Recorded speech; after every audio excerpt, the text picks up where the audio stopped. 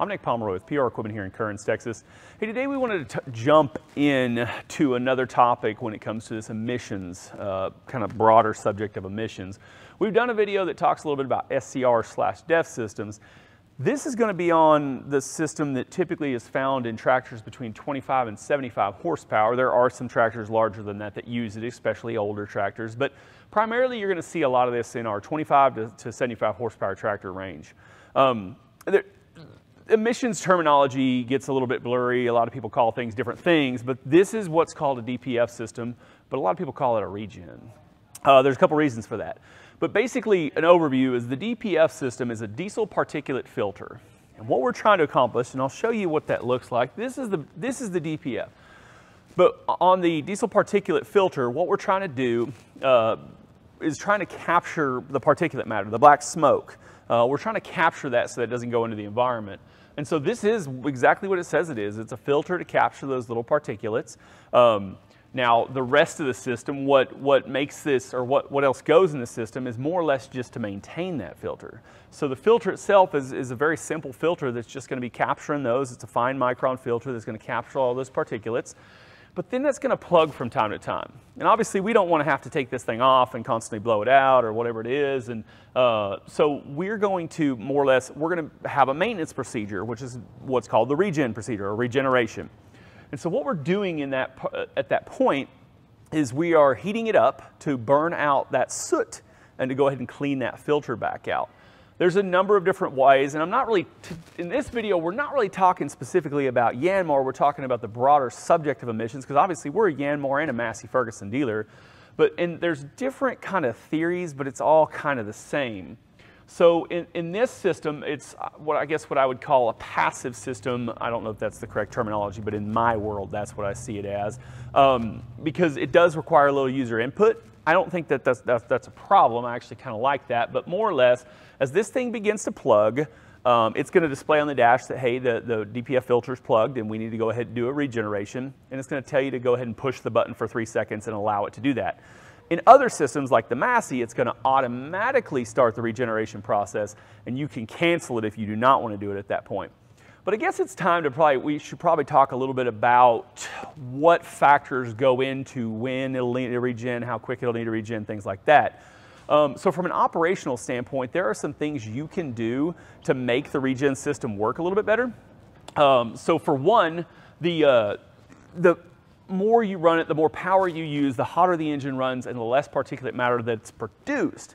And so one thing I think a lot of folks, running around at idle is not the best for a regen system. If that's the way you choose to run it, I completely understand, but you're going to have to regen it more often. And what that hour limit looks like is completely dependent on a bunch of variables, temperature, air temperature, how hard it's being worked. Obviously, there's a lot of variables, so it can range. They typically kind of figure about a 50 hour is what they say the first one is. On a lot of our tractors, I've seen it happen significantly sooner just depending on how the tractor is operated. But the harder you operate it, the hotter the engine gets, the less particulate matter that you produce. It's kind of the general school of thought. So if you're working around the yard and just doing loader work, it's still not a bad idea to have those engine RPMs up to 1800 engine RPMs, which will allow, like say, that will keep you from regenning quite so often. Just work it a little bit harder.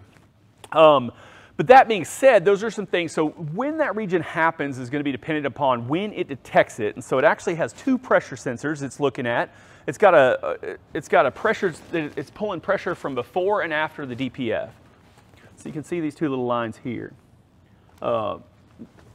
There's a line here and a line here, and then there's a temperature sensor and temperature sensor. So it's looking at a couple things, but we're looking at the differential pressure between the inside and the outside. And when that pressure begins to build, we know that the DPF is plugging and we need to fire it off. Now what we need to do to have that is we need temperature in the DPF. And so it's also looking at that pretty significantly as well. Now there's a couple ways these systems will regen. I think the majority of the way that they happen today, and I could be wrong on this, but for our systems, is we're going to burn it out, right? We're going to physically shoot flame into there and we're going to burn this thing out. We're going to get it really hot and burn out that soot. And that's typically, but you can notice some different tones of the engine because they're like, it could be shooting diesel direct or just changing timing and doing some different things to heat that exhaust up and burn that out. And that regen takes, I don't know, up to maybe 30 minutes, but typically it's completed within 30 minutes. And so it's overall though, the system is relatively simple. It's not as crazy and complicated as it sounds. You probably hear people talking all the time about horrible experiences they've had with them, and I completely get that. These systems, when they first came out, were relatively new to the market and they were far from perfect, and they're getting significantly better. One thing to keep in mind though, another thing that you can do to keep this system working well is don't cancel a regen if you can avoid it. They put that process in place. There's always a way to cancel it, or in this case, not start the regen, because maybe you got to be somewhere, right? You don't want to make the wife mad if you got a wedding to be at or something. It's time to cancel that thing, right? We'll figure it out. Now, if you cancel the regen too many times or prevent it from starting too many times, it's going to go to the next stage of regeneration. And so it's going to ask you to do a passive or a parked regen. It's going to force you to sit still. And I should have mentioned that earlier. In most all of these tractors nowadays, it's a regeneration that can be done while using the tractor. There are certain parameters, and I always suggest looking in your ops manual, because these systems vary a little bit, but they've always got some sort of parameters, whether it be coolant temperature's got to be at a certain level, maybe exhaust temperature's got to be a certain level, maybe a certain engine RPMs.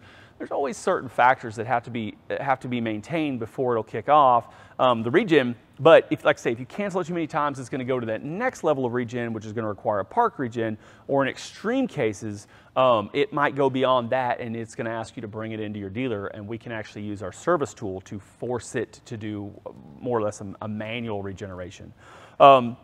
We don't have problems like that like we used to in the past. I mean, there are some tractors in the past that would get to that stage a little quicker than they do nowadays, but these systems are significantly better than they've been in the past, and so these aren't as big a concern as they used to be. Obviously, there are some things to consider. You want to keep your engine clean. You want to do that anyway, but obviously the exhaust temperature is coming up and being a little bit more elevated. It's worth noting that keep these engines clean. We don't want birds building nests and things up there, and then all of a sudden, you know, we're heating this exhaust up and causing problems. So there's some things as far as maintenance goes there. We want to make sure that, like I say, we need to be keeping all this area clean in general. But regen's not the end of the world. It's when it first came out, everybody was concerned about it, and there were some problems. But overall, and it's worth noting, it's also under a warranty. So as long as you do your part, this engine is warranted for 5 years and 3,000 hours as far as the emissions portion of it. So anything to do with the DPF, anything to do with the electronics or the fuel supply or anything like that, it's all going to be warranted for 5 years and 3,000 hours as long as you're taking care of this tractor. So definitely some things to talk about, or to be thinking about there. So I wanted to jump up in the cab and talk a little bit about what this looks like inside the cab. So as far as I know, most all of these tractors, and I know for a fact the Massey Ferguson and the Yanmar tractors that we sell that do utilize the regen system have some controls basically right beside the steering wheel. In the Yanmar tractor, like we've been talking about, this is a system that requires you to start the regen, and so when it's time for a regen, and like I say, that can vary, it's going to display on the dash with a light telling you it's time to regen. It's going to be blinking and it's going to flash, or it's going to beep at you, and then it's going to display the message, hey, press and hold the regen switch for 3 seconds.